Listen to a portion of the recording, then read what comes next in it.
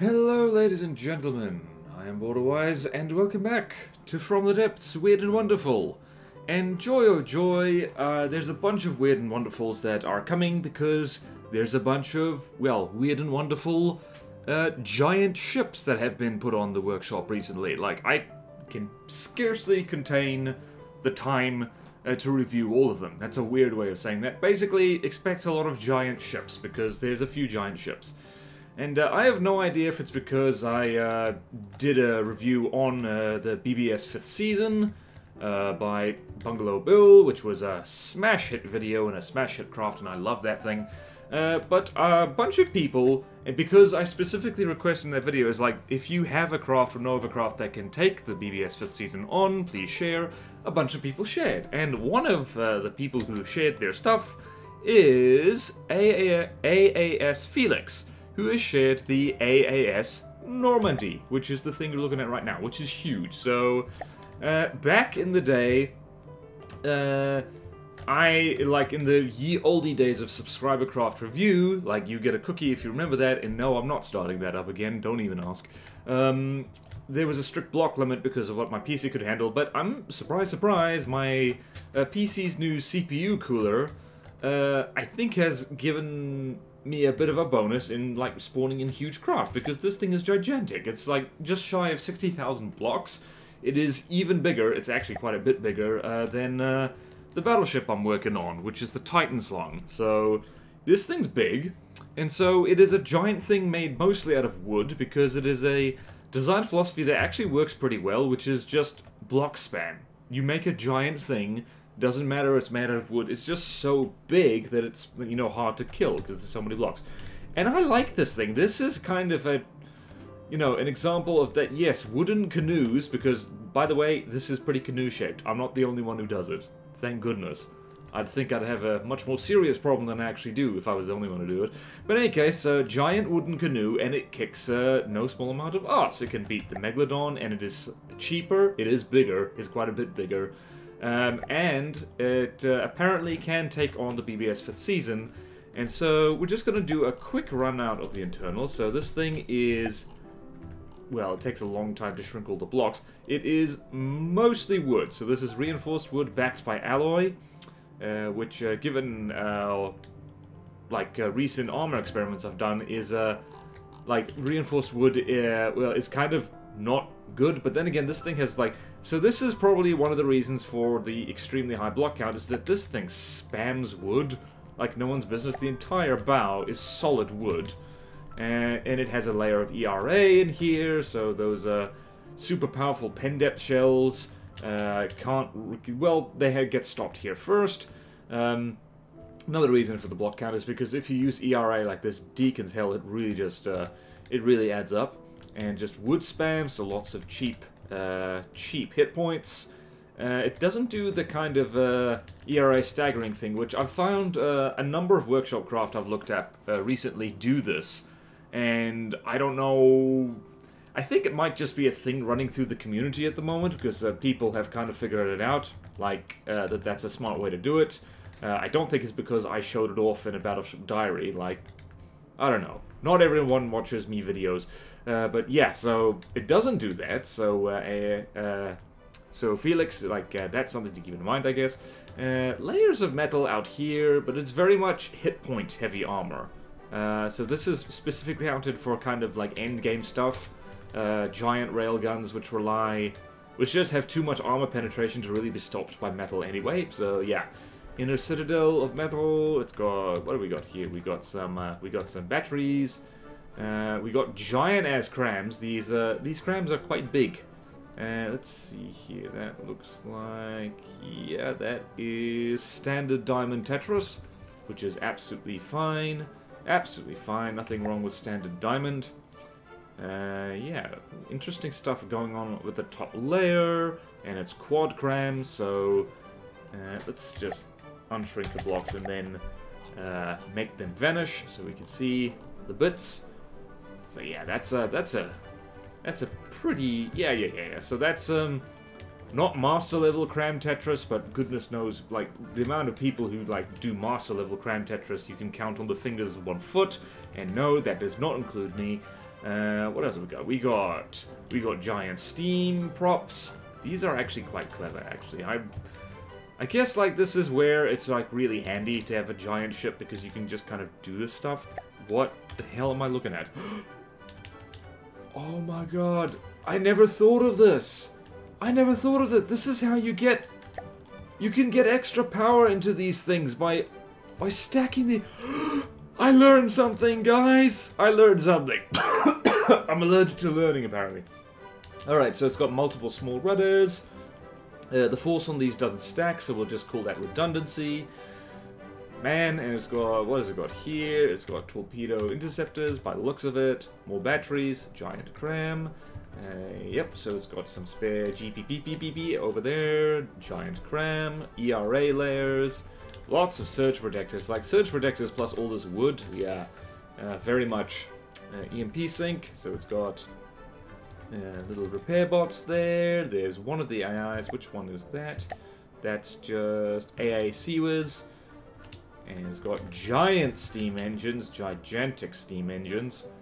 Let's see here. Where's that crankshaft? Let's see here. Large gearbox. Let's have a look at the power per material burned. Is 334, which isn't great. I've yet to record that video, but someone gifted me a steam engine the other day which has like 594 power per material burn, so this isn't the most efficient steam engine in the world, but who am I to judge? I am rubbish with steam, which is evidenced by the fact that I... Well, no, I take that back. I was about to say the fact I had to ask for help with steam is a sign that I suck, but no, it's not. It's a sign of being sensible. Do seek help. Like, even if you're good at stuff, seek help. You never know. You never know. So, alright, so here's the mainframe. What is this? Shield drives. Yep, and will force hatches to open? What are you doing? You are selecting missile systems. What hatches exactly? We got a bearing rangefinder up there. More crams in the front. Very much a... This is very much a thing. Let's see here. There's no hatches there, so I'm not sure that's what... lots of redundant rudders. Lots and lots of redundant rudders. And lots of turning. I guess it makes sense that you'd want redundant rudders on something that's main defense is, well, redundancy. But yeah, maybe it's these hatches. What is this? No, it's controlled by CWIS. Should be fine. It's got a little CWIS stuff. It's got munition warners here. Little 360 radar on the front. Let's go have a look at the superstructure. Takes a long time to travel down this thing. Shield projectors here, there, and everywhere. It's got... Oh, look at that tiny, tiny little particle cannons. Let's have a look at this. Let's see. I'm guessing this is overclocked by 2. Yeah, so... Energy per shot. It's set to EMP. So, not amazing, but yeah, that's super tiny, super compact. Look at this. Look at this. 360 turret elevation only. Wow, I should... I'm learning multiple things off here. It didn't actually occur to me to do this, that you can just make such tiny little particle cannons. Great. What else is here? We've got some secondary guns just up here. More interceptor turrets, more spare sensors. So yeah, this is just a big redundant thing, which is kind of the right way to do giant craft now. Think about it. It's just like, since they're big, have redundancy. Don't put all your eggs in one basket, as I tend to do with like giant canoes that just have one big turret. I've done that multiple times. Yeah, so a brief overview of the innards of this thing. So now let's go chuck it against some stuff, just to show it off. And I'll see you in the battle setup menu against the 5th season. Let's go do that.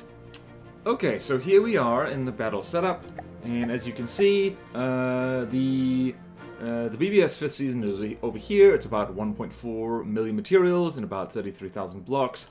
And the Normandie is cheaper, so 118,000 materials roughly. No, about 1.2 million, but about 60,000 blocks. So it's compactness railguns versus giant wood thing with crams. And I should mention, I have tested these two against each other before. And the Normandie did not win, which is apparently not how Felix, not how it went when Felix tested it. And so, I believe it's been updated. I probably should have checked that before I started recording. But here we are. Interesting to see what spawns in first. Oh, that spawns in first. CRAM spawn in first, I guess.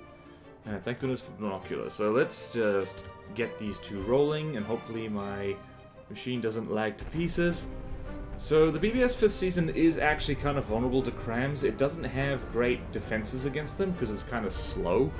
But yeah, these two are pretty evenly matched. Like, two kind of very different design philosophies. One of them is essentially a, not exactly a glass cannon, but, it's focusing heavily on firepower, and the other is focusing kind of on just size and redundancy. So the Normandie is copying it a little bit more.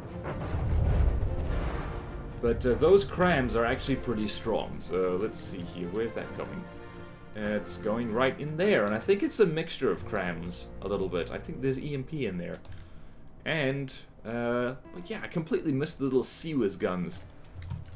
I think actually, yeah, the Sea-Whiz isn't bad. It's not great either. The Normandie doesn't have any lambs. Which is kind of what you really want when giant APS shells are coming at you. And there are the mortars on the 5th season, which are really easy to forget about, but underestimate them at your peril. Also, low freeboard on the Normandie is actually very handy for dealing with stuff, for dodging shells, I mean, because it means that a lot of APS shells just kind of bounce over the top of her. And she is winning right now. She has a huge block count advantage, so it'd be a little bit disappointing if she didn't. And yeah, so there's that main turret. She's, look, I'm not sure if it's disabled, because these are pretty heavily armored turrets. Yeah, so those wedges in there and all that stuff.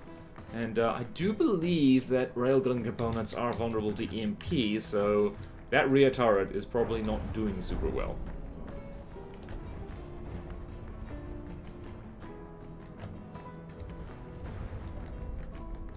So yeah, the fact my PC can actually deal with these two shooting at each other is actually quite impressive. So you just gotta keep the CRAM cannon safe and you'll be fine. I did actually test at one point, I think it was on stream, AP EMP CRAMs, and it didn't work very well. I'm wondering if the AAS Normandie manages to make them work, because I am seeing EMP jolts. Yeah, I am seeing EMP jolts come off. Maybe the trick is to mix it with a little bit of HE, just to spice things up. Now, now the Normandie's winning again. Let's see, how are you doing? Looks like all turrets are still firing. And being a great big narrow thing means that the mortars are missing, so that's nice, nice, nice, nice, nice. And let's go over here. I'm going to just use my binoculars because that's clever. So yeah, these two are really evenly matched. And I like it. And I like both of them, really. The Normandie, I have to admit, when I first spawned it in and looked at it, I thought like, oh geez, this is just relying on sheer size. But no, it's a sheer size and there's a bit of clever stuff in there as well, which I like. Which just goes to show you that if you want to make a really good big thing, like, it pays to, well, make a good thing. Know how to make good thing before you make good big thing. Although I guess if you just don't know how to make good thing yet, like, you can just make big thing and it will do better, I suppose. I don't know. That thought was going somewhere. Alright, so here is where I believe, when I first tested these two against each other, the Normandie was starting to cop it, because this is now at kind of a long range to each other. Let's check the map. Let's see how far. So that's 4 kilometers. They're about 2 kilometers away from each other right now. And so railguns are kind of do have the advantage at this point.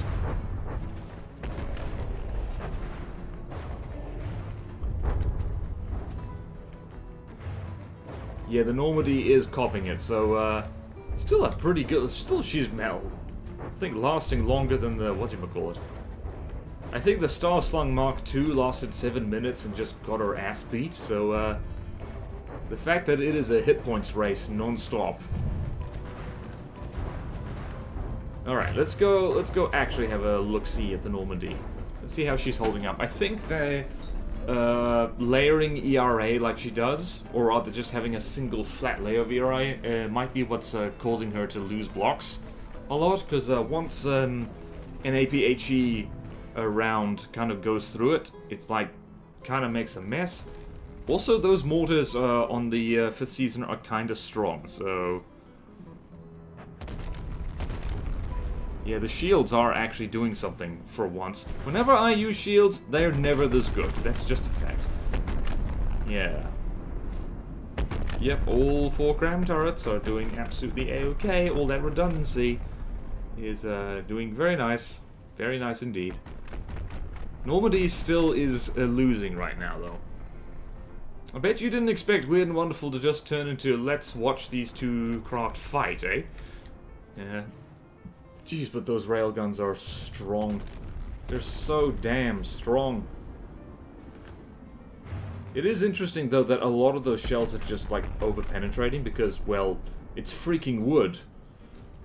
So what do you expect? Let's chill with the Normandie for a second. It could actually take a while for these two to fully kill each other, so... yeah, man... it is just great fun. I guess this is one of the appeals of tournaments for people, is just you get to see, you know, craft of all sizes and shapes and different design philosophies and different building habits go against each other. It's just really nice and really cool to see. Yeah. In case anyone's wondering, I have not tested the Titan Slung against the 5th season. I'm saving that for a recording. So yeah, that'd be fun. That'll be fun, fun, fun. Fun, fun, fun, fun, fun, indeed. Might actually be completely separate from Battleship Diary, I think. There you go. Alright, so yeah, this is consistent with what happened. I'm not sure what Felix is doing differently in testing. Maybe they're starting with broadside, rather than having them face off first. But yeah, so... yeah, it's like the Normandie. This is going pretty much how it was going last time. It's just the Normandie is starting to lose out, starting to lose that hit point lead. Although the 5th season really doesn't have really any defense against CRAM Canoe, so yeah, that's a whole sheath of ERA that's just got knocked off.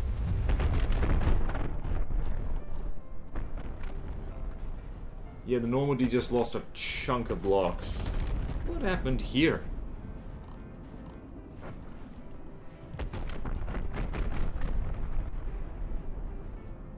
Is Weird and Wonderful just going to be turning into a series of, like, what can beat the 5th season? Which I don't mind at all, because I love the 5th season. It's a great ship. I love it. Totally gonna steal, totally gonna steal the railguns off it. Yeah, I think the CRAMs have had holes poked in them, I think.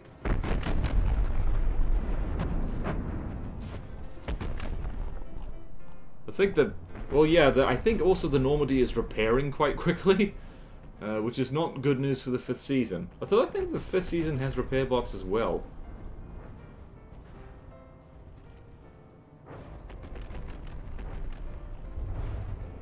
Whee! Mortar's missing. Alright, let's go have a look at the 5th season again. How's she doing? She's been hitting both turrets quite a bit, but, aha! Is that missing a bunch? It is missing a bunch.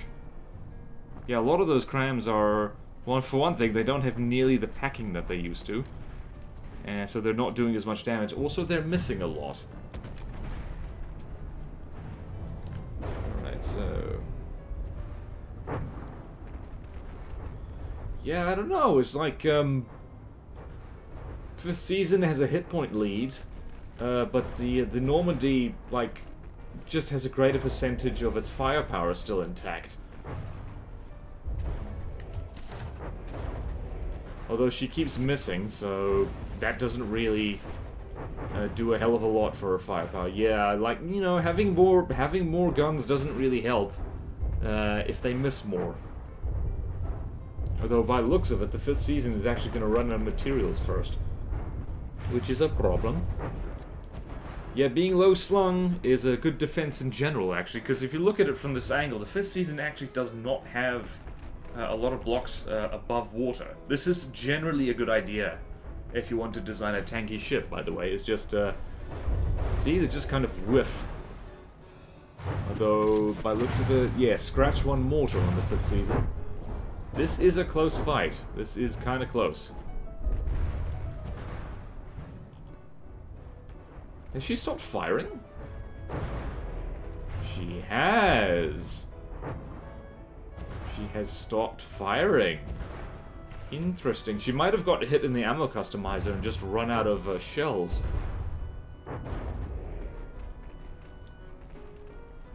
Or maybe the detection is shot. Hey, look at that. I think the Normandie is going to claw it back. Let's speed up time, because it looks like, yeah, the 5th season isn't really doing it anymore. Gonna have to mess with AP CRAMs once again, because last time I did it didn't work very well at all. Okay, so quite some time later, the BBS 5th season has just dropped below 80% health, whereas the Normandie has almost repaired herself back up to 90% health, and the BBS 5th season has not fired a single shot in a very long time, so I'm gonna call it here, declare the Normandie the winner. Sure, it's taken a really long time for her to kill the 5th season, but, you know, I think killing the 5th season is a bit of an accomplishment, no matter what, and let's face it, like, you know, this craft might be bigger, but it is cheaper. So, let that be a lesson to any doubters. It is possible to make a wooden CRAM canoe that can do incredible things. So, that does it for this weird and wonderful. And, yeah, stay tuned for more giant battleships, because I've got a few in the folder that are definitely worth having a look at over the next few days? Weeks? Let's say weeks. So, thank you all so much for watching. Please like, comment, subscribe if you want to see more videos like this. Support me on Patreon or YouTube membership if you like. It really helps, and there's fun perks in it for you. Thank you to all my current supporters, and thank you, AAS Felix, for making this big, beautiful wooden CRAM canoe kind of thing. I, for one, certainly appreciate it. Thank you, and farewell!